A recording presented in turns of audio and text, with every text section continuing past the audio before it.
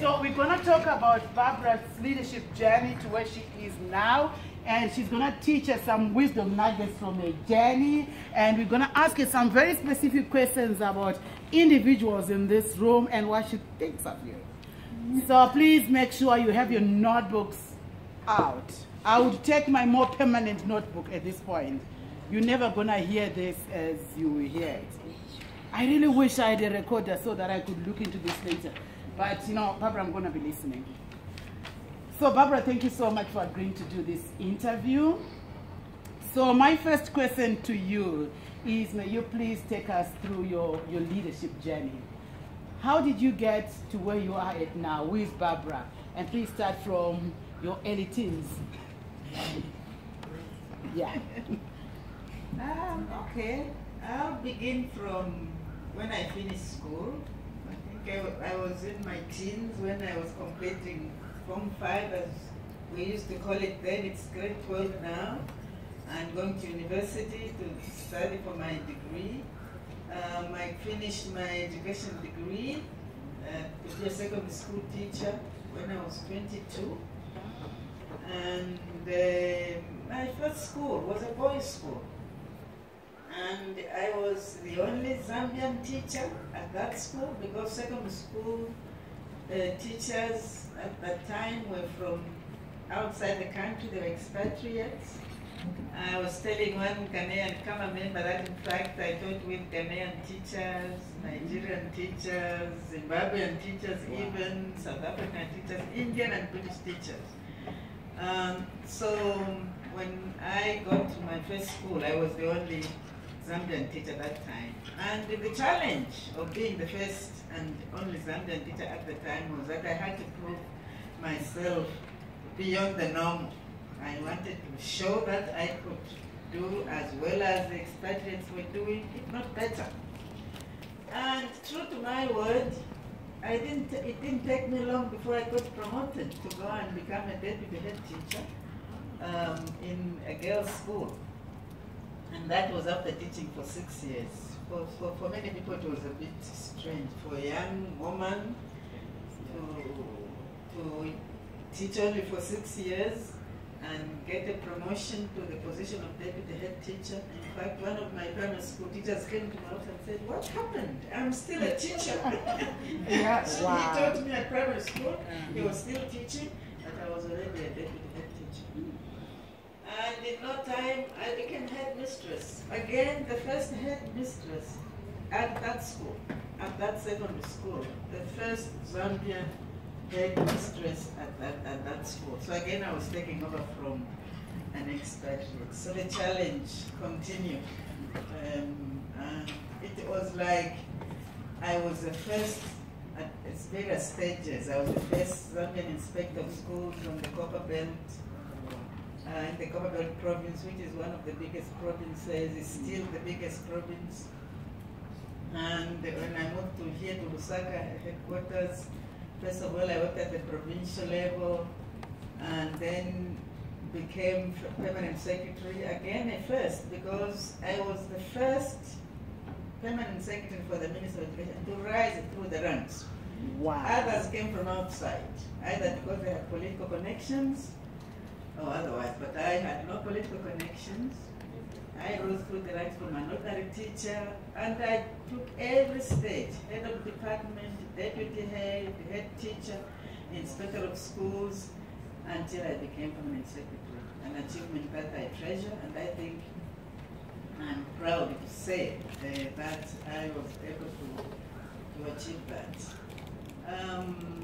Although I was in my 50s when I became permanent secretary, but I still think it was an achievement. Phenomenal, yeah. Yes, it was a big achievement, and I had to work hard to measure up to that position.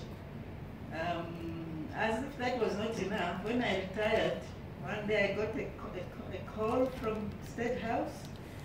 Gillian, who was our administrator in Camfed, said, "The president would like to talk to you." I said, "What? About what? Which president? President Saka." Hey. And what was the message? I was being appointed into foreign service to go and become Zambia's ambassador to Angola. So And in most of these positions, I was headhunted. I didn't apply to become inspector of schools, to become PS, to become ambassador. And I sometimes ask myself, what is it about me? Because it's just ordinary me that made people notice that I was there and that I was able to perform the functions that I performed. And I thought it was hard work. I think it was hard work, and I'm sure that you all work hard, and one day you'll be rewarded for your hard work. The Camfed aspect, I think I already spoke about. It was also just by coincidence. I had been invited to Zimbabwe to go and attend a Camfed function. And I met Ann Cotton. I don't know, I met some young women. I met, I don't know, young girls. I shouldn't be saying women. I met young girls. I met with Lucy, I met Angie, and I said we should have a similar program in Zambia. And Anne said we don't have the money to come to Zambia at the moment, but when we do have the money, we will consider Zambia. And by coincidence, when I was permanent secretary, there was a knock on my door, and a request was made that now Camfed was able to move to Zambia, and was it all right for them to come? And that's how Camfed came. And I said, I know you don't have much money, so I will give you free space. You get a free office space. They second a government employee to Camfed who was on government pay. You'll use our facilities, you can use our telephones, you can use our vehicles when you're going out into the field to visit. And that's how Camfed began. Small seed, but look at what Camfed is. So I think that's who Barbara is. What did I tell you? Now I want to be Barbara today. There was an understatement. I thought I'm the one with a lot of language. So you know what? I don't know. I should have mentioned that Angie came into my office, and then I was surprised she was not intimidated by the size of my office. I was. Huge office, sitting behind this big desk, and I said, "This little girl coming in and let me speak about yeah, I'll just say that very briefly because it's her that I want us to hear here. So when Camfed had just started in Zambia, I think it was like 2 years or a year there, I was invited to come and do schools monitoring. I think we were getting our first group of girls into school. And the dad, I think she was inspector of school, said to me, "Oh, it would be good for you to see, the permanent secretary. But she's very busy. We don't have time, so we just, sneak in." I got in there, like, to be honest, when people are prepping you for meeting the boss. So I was like really intimidated. I need to be honest. But when I got to the door, Barbara, she was kind of like an old-time friend. She said, "Oh, Angie, thank you for coming." And she hugged me, man, hugs, So I remember saying, "Okay, is she the permanent secretary?" So it was, to be honest, from that point on, I went to schools and I knew that, come on, I had met the highest office holder and it was fine. And she had the blessings. So that's why I keep respecting Barbara every single day, because she made me feel very comfortable that day. So we can talk forever, right? I want to ask Barbara some of the hardest questions that I know that as leaders we grapple with. So, Barbara, throughout this whole journey, have you ever had to make an unpopular decision? And can you think of, what that unpopular decision was and how did you make it? Oh, I had to make many unpopular decisions, but I'll share one because it really made an impact on the work that I do. During the 1980s, teachers decided to introduce a parallel program in the schools to raise money. The intention was good. They felt they would raise money for, I think, improving facilities in the schools, but also for teachers to get an extra bonus of some kind. So they would charge privately engaged students, they would charge them, but they would use the same school facilities. In the morning, official students will come, but in the afternoon they'll have these afternoon classes. I think it is still there. Maybe now it is discontinued because it became unpopular at some stage. And I had just come from a period when we were improving results in my school. I went into a girls' school where the results were terrible, 30% at grade 12. And I worked hard to raise the percentage to 75%. Wow. And then this program came, and that my dilemma was, this is, for the teachers it was a very good thing because they would make extra money. But for the student, for the school, it meant that we would lose that quality because it's the same teachers, like you. It would affect our afternoon programs, no extracurricular classes because they needed all the rooms to teach this new cohort of students. So it would have affected the quality of our teaching. It would have put pressure on the structures in the school and the facilities. So I just stood my ground. In this school, there will be no afternoon classes. But all the other schools in Luansha where I was teaching introduced the program. So you can imagine the backlash. Because the teachers were sulking, they were saying, who did I think I was, to stop them from enjoying the benefits of what others are enjoying. So I said, I have a choice between pleasing the 20 or so teachers who are teaching in my school and affecting the hundreds of girls that were in my school. So I said, well, I will face this, I'll stand by my decision. And there was no APU at Luansha Girls Secondary School during my time. Wow. Wow. So continues to rise through the ranks. Mm-hmm. She continues to put the child at the center. At the center always. All right.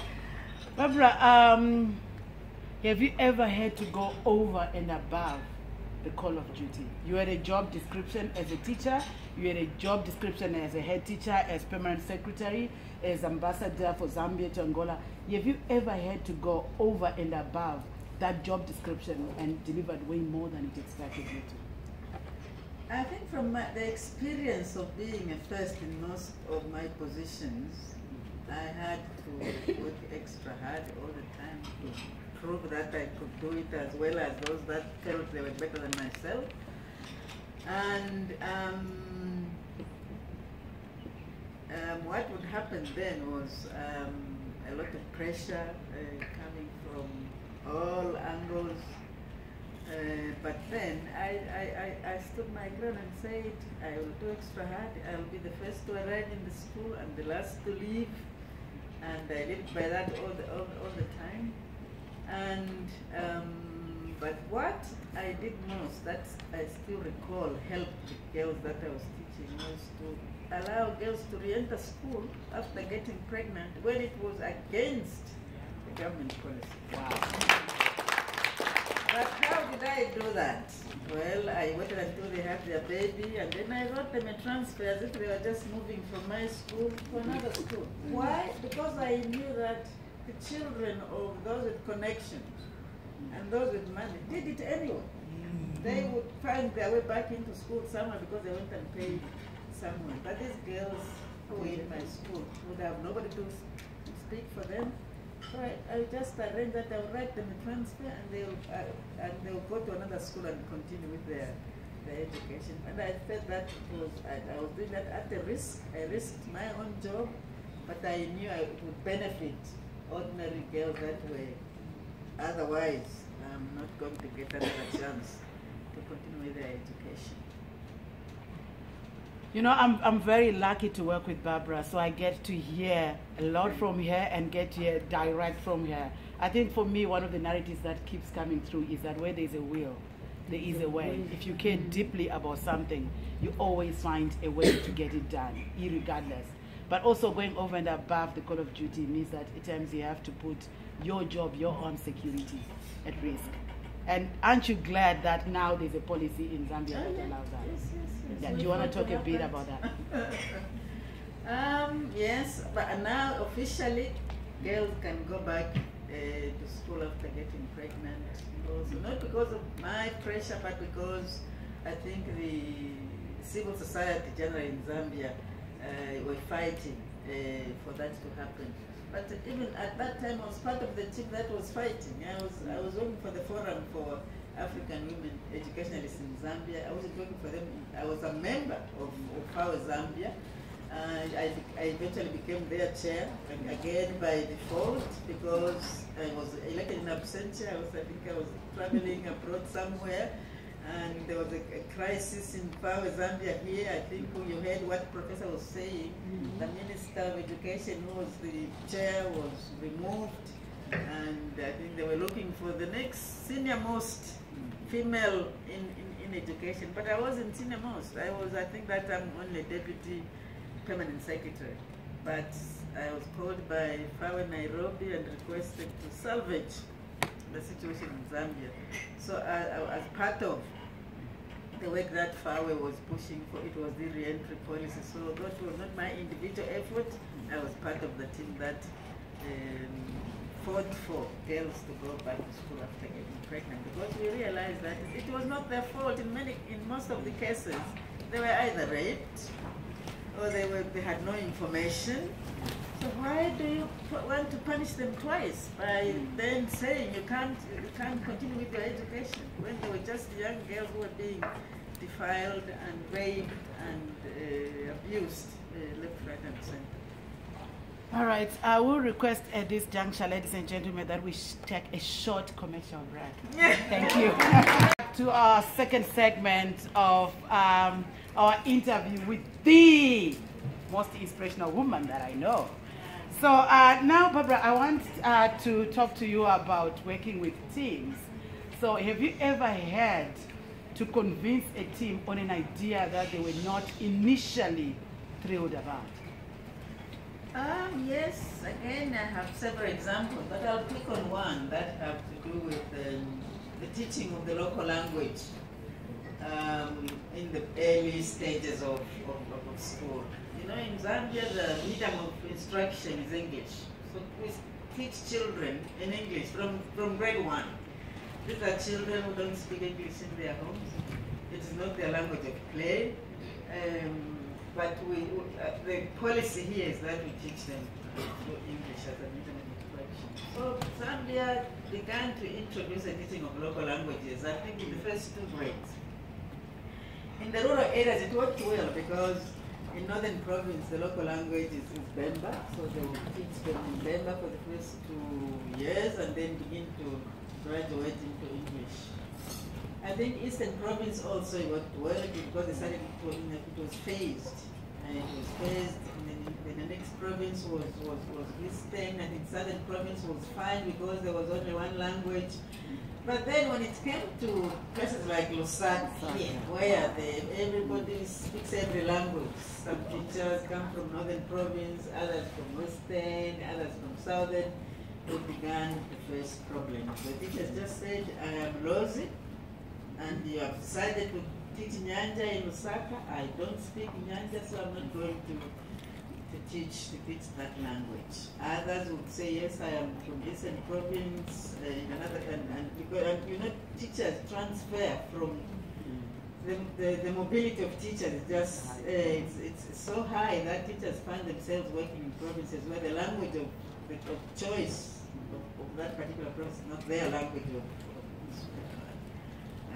work. So the teachers in the urban areas were almost protesting and saying, we're not going to do this. But then I thought, this is now about the children. Again, this issue of putting the children at the forefront. This is about the children. Let us be honest with ourselves. And you see, it succeeded so well in the provinces where it was introduced. Parents began to request that they repeat their children. They bring their children from grade 4 to grade 1 or 2 so that they could be part of the primary reading program, because the children in grade 1 and 2 could read so well that the parents felt, I mean, my girl is in grade 4 or 5, she can't read, but her younger sister, who is only in grade 2, is reading, because they were able to. So that was my thinking. If it is succeeding, if it's doing so well in these provinces where it has been introduced, then we can introduce it. Then we tried to persuade the teachers to sacrifice a little bit. And I know they were just being difficult, because in here in Lusaka, we all speak Nyanja. Whether you come from Western, Southern, or Northern, we all somehow speak Nyanja, because this is the language that is common here in Lusaka. But teachers just said, I'm not Nyanja, I'm not going to teach in this language. So we persuaded the teachers to come along, and the resource centers were used to help teachers who couldn't use the language well. And in the end, we succeeded in having it accepted. It's a pity that it didn't continue eventually because the resources dried up and it didn't really. But I'm still talking today about teachers who still use that model of teaching. I like the idea of resource centers because resource centers are modeled on peer support, isn't it? Yes. Where teachers support Yes. each other to be able to do it. Yes. All right. Now I'm going to bring you a bit closer to home. So, what do you think as young leaders we must do to achieve the high hopes we have for ourselves, each other, and for Africa? What must we do? I look back and think of the time when I was young myself and what I aspired to do. And I think the biggest thing that will help us as young people is to dream big. I know it's difficult, but if you dream big and aim at achieving your dream, nothing will stop you from achieving what you want to do. But also, know that there are no shortcuts to anything. You have to work hard. You have to earn your promotion if you're in employment.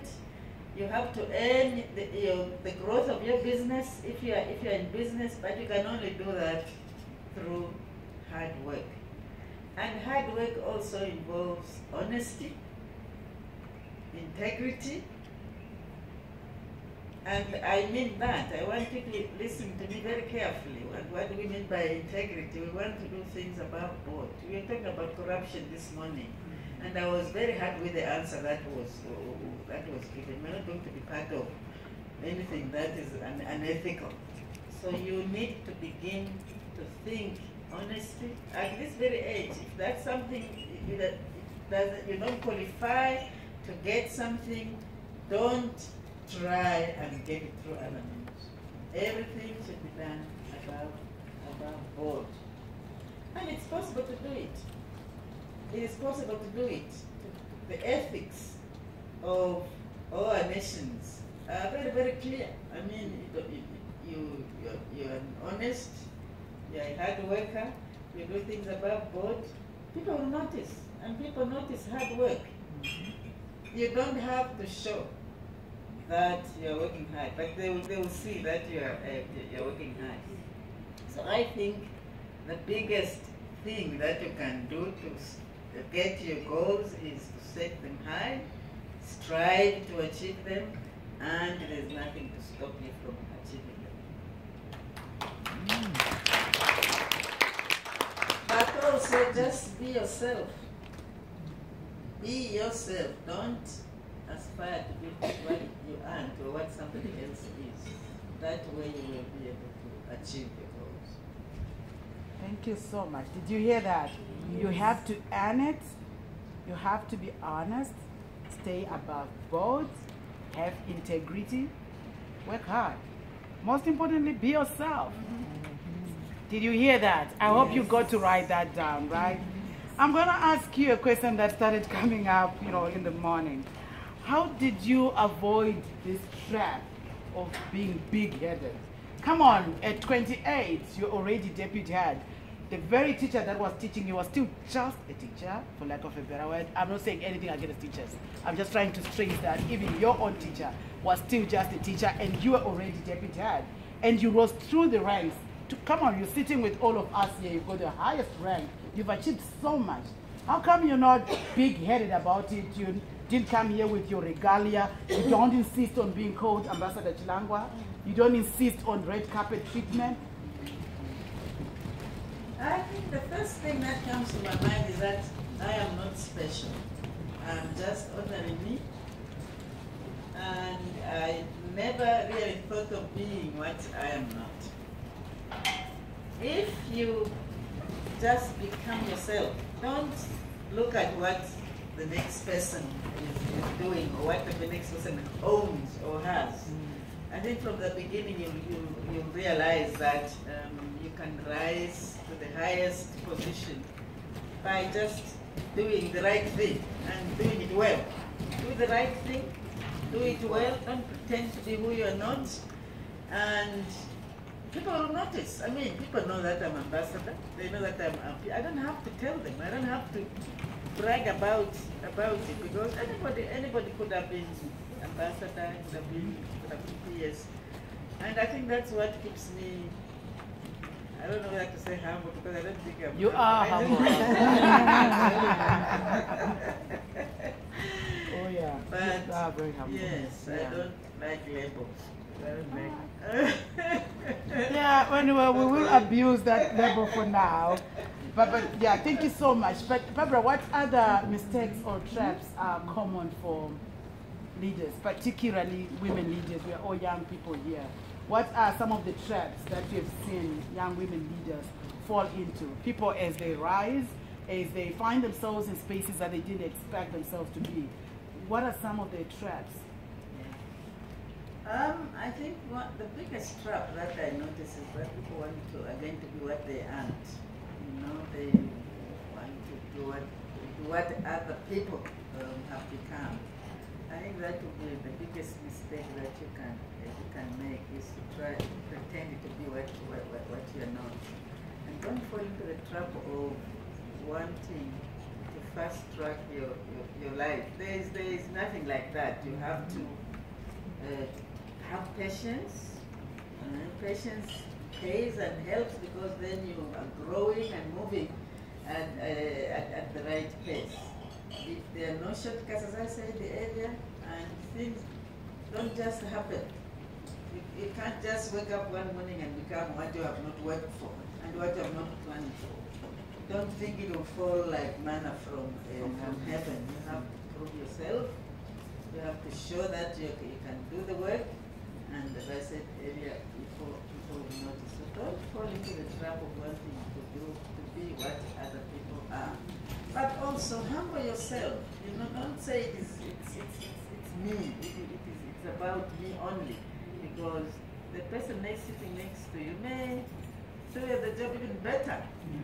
But you don't know them, but because they're not showing it, you think you're the best in the team or in the group. But in actual fact, there are people that can do the work better. So you have that patience, respect for the work that others are doing, and appreciate your situation. If you happen to be in a situation which provides an opportunity for you to either rise and go to get. Thanks so much for that. Talking about leadership and being trailblazers and pace setter and train setter, because you were the first deputy head, you were the first teacher at that school, was Zambian, first deputy head, you know, all those positions that you've occupied. What is the burden that comes with being a trailblazer, like the first person to do something? I think expectation from people can be very high. I mean, you may go there boldly and say, I'm taking this up. But then the people that are watching are expecting you to do much, much more than you might even be capable of doing. But that should urge you on. The fact that you know people are expecting you to do better should urge you on to do even better than you would have otherwise done. So I think for me it's that urge that should really help you to stand your ground. How have you dealt with feeling overwhelmed with those expectations? Or do you ever feel overwhelmed by them? Yes, I do. I do feel overwhelmed. And the way you deal with being overwhelmed is I think being calm in most situations. Because if you're not calm, you might find yourself overreacting. So I think it helps to take a deep breath, be calm, and say, I have to do this. I may not have the time to do it well, but I'll put in my best, and I'll try as hard as I can to do this to the best of my ability. I think I like that phrase. Do things to the best of your ability. That means you're putting in the best, and the result is usually rewarding. You'll find that you succeed in what you do. I'm going to ask you the last question for this segment of the interview, which focuses on the reason why we are all here at the regional meeting, which is strategic planning for the next phase of Camfed and Kama. So as we plan for what we're going to do within the next 5-10 years, what criteria do you think we should think about, like 3 framework positions that we should approach this way, 3 things that we should not negotiate on, which should be the parameters or the boundaries? What 3 things would you say we should really put up front as we decide? Yeah.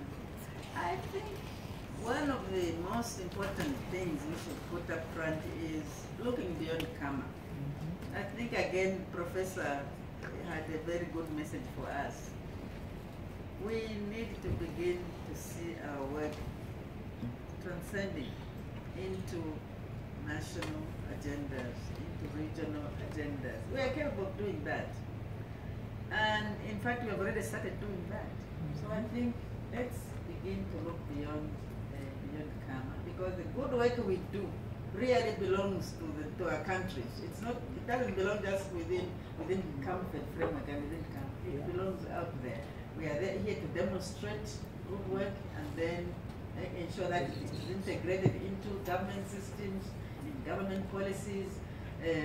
That way we'll have that feel that we are really making a contribution at national level and at regional level. The other one I think is quality assurance. I was listening throughout this meeting when people talking about numbers. And numbers are very good, and we have good numbers, but we need to begin to look at controlling the quality of our membership. The fortunate thing is that we already have professionals in our midst. So we want to professionalize Kama to benefit from the cream that we have. All those engineers I'm hearing about, the IT specialists, the doctors, the lawyers, these are a resource that we can utilize to help improve the quality of our membership.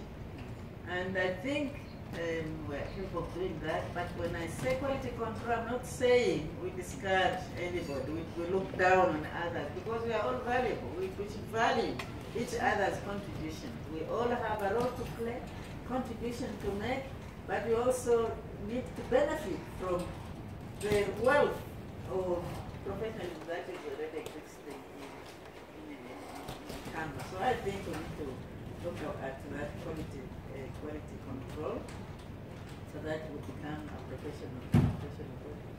The third one, I think, should be new generation leadership.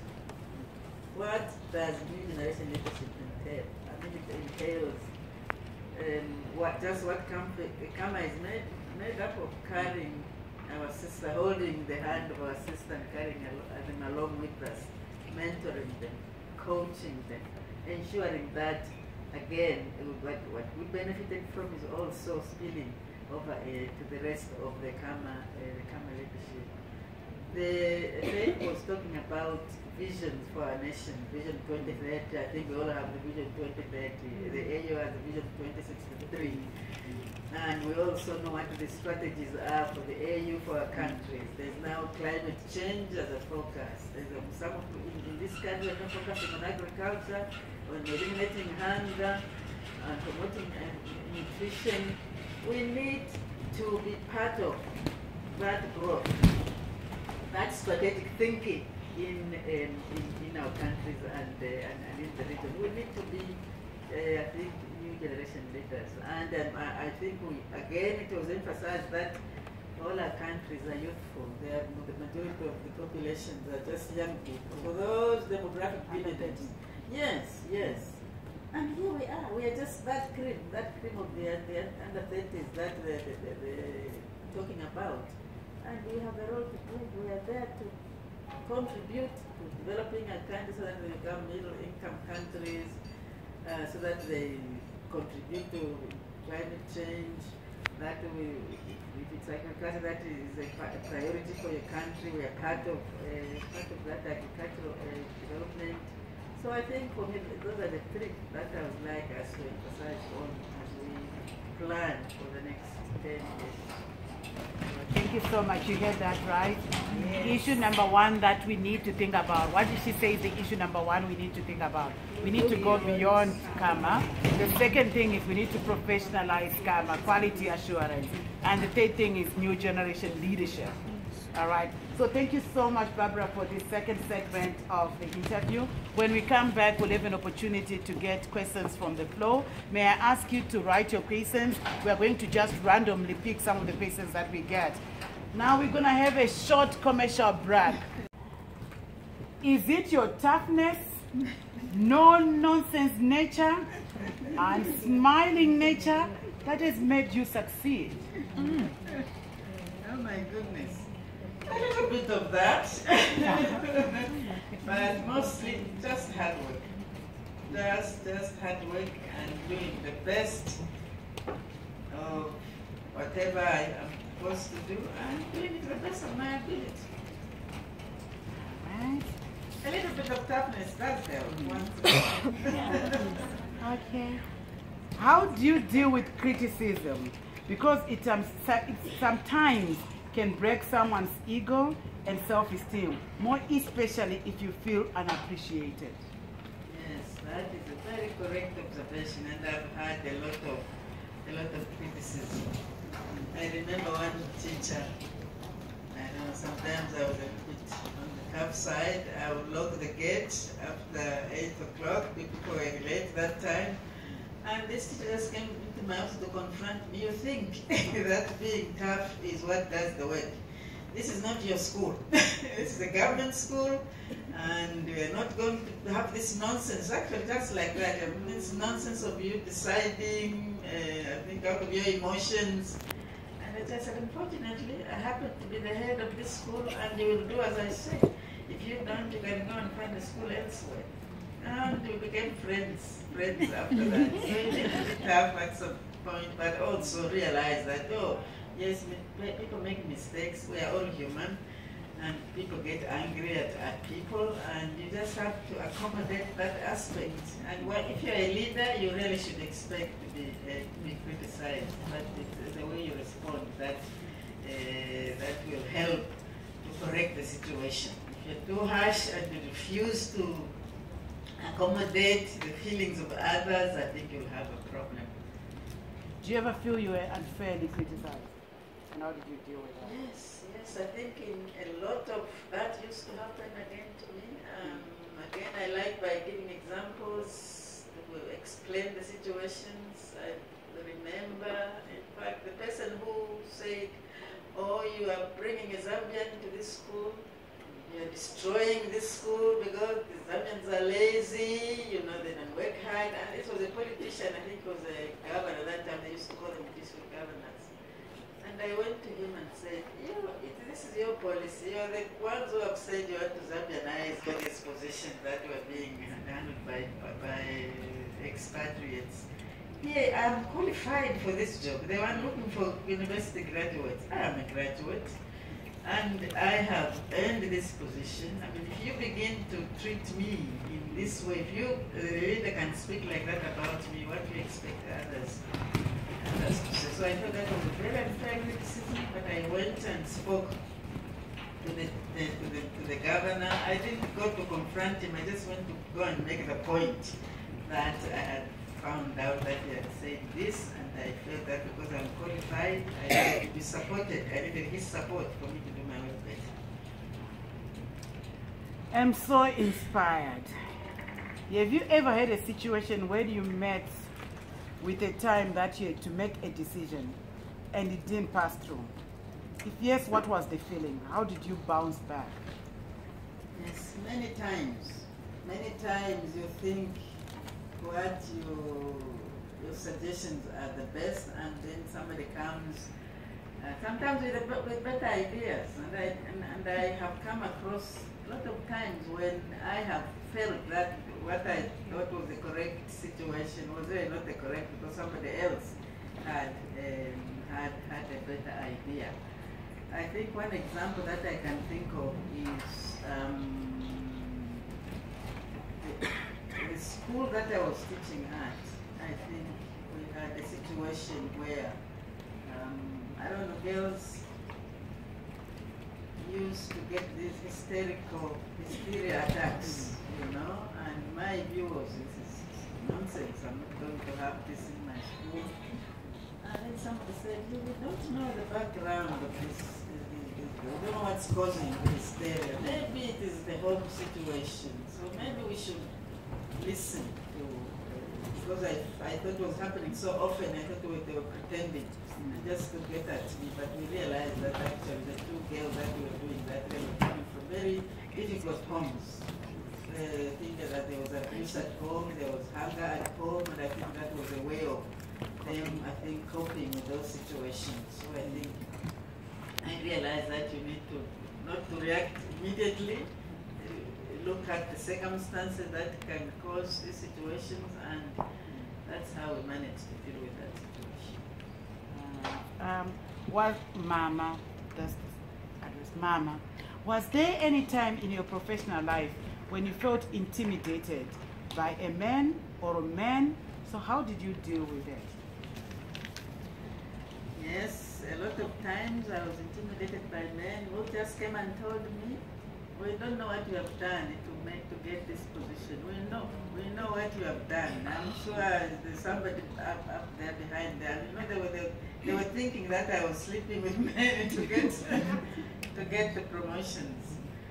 And yeah, we know what we've been doing, so we'll make sure that you don't succeed openly like that, because we know where you're coming from. How come? You have no experience, you've been working for a long time here, and there you are. It's like coming from nowhere and coming to get all these positions. Like, again, I said, well, as far as I'm concerned, I have not paid anybody to promote me. I've just worked hard. And I'll work hard, continue to work hard, whether you like it or not, and I don't care what you think. I will do my job, and I stood my ground.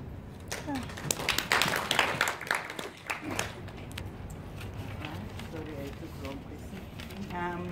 How did you manage to settle in Angola, away from work which you had passion for? That's the last question we have. I don't know if Mangala remembers the day of fair when we pick up the office. I think we had to do it twice, because the first day I just couldn't say goodbye, because I didn't want to go. To be honest, I didn't want to go, but I was told in this position, if you refuse, they will think, who does she think she is? And then it might even affect Camfed work, because they might think, what is it in Camfed that can make a person, if you turn down an appointment which so many people are craving to have. So I went to Angola very reluctant, and it was difficult to say goodbye. But I knew I had to go, because it was a national responsibility. Some people were saying, no, it's an honor, you're going to save your country, you're going to represent the president, because that's what ambassadors do actually. You are representing your president in another country. So in the end I realized, yes, well, maybe we take it up and go and try. It was a challenge, because Angola is a very hot country.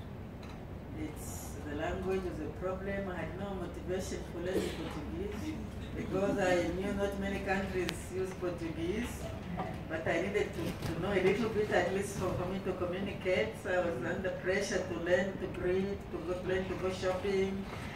And the other thing is, Angola has a lot of wealth. You know, it's a rich country, very rich, with very rich men, people. But the poverty levels, I'm telling you, it is worse than you see here. A poor Angolan is worse than a poor Zambian. And the townships, the so-called shanty townships, they're just plastic, black plastic and cardboard, and they are much worse than our shanty townships here, because at least ours are a little bit of a semi-permanent structure. So that used to hurt me so much. And the situation for girls is terrible. If the girls are carrying a bed on their back, a dish of fish on their head, and the others are pregnant and are selling fish in the streets, and civil society is not even recognized. In fact, you could count the civil society organization by your hand, because there was no policy for civil society. and nobody listened to them. So I knew that there were these desperate situations of these girls who are not going to school. And this country had all the money to build new schools and to train teachers and to ensure that all these girls could be in school, but the money was going into the pockets of a few greedy individuals. So you can imagine the pain. So when my 3 years was up, I thought I would pack my bag and go, but no, there was a 4th year. I stayed an extra year. By default, I think, because I was ready to come back home after my 3-year contract. But that's how hard it was. So I couldn't wait to come back home.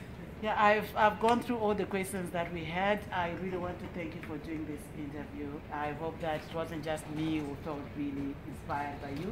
Is there anything else you might want to say to others in this room that I want to know?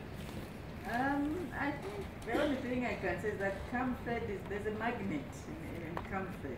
You feel you want to belong all the time. And I hope you feel the same way too, because of the great work that Camfed does. I think the great work that I'm beginning to see Kama doing, I hope we are all being drawn. Maybe even if beyond Camfed and beyond Kama, you begin to be drawn to the work, the kind of work that Camfed and Kama are doing. That will make a big difference in our nations and in the continent as a whole. Thank you. Thank you so much, Barbara.